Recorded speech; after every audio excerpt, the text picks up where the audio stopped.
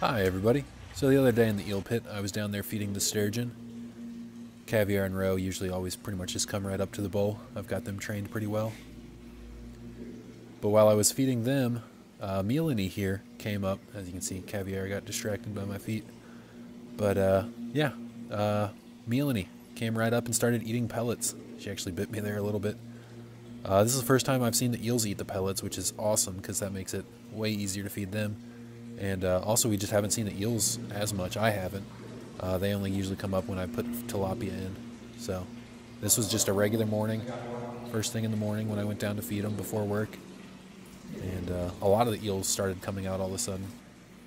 It went from no eels, unless it was pretty much tilapia feeding time or nighttime, to all at once. There's probably 5 or 6 out moving, all near the food dish.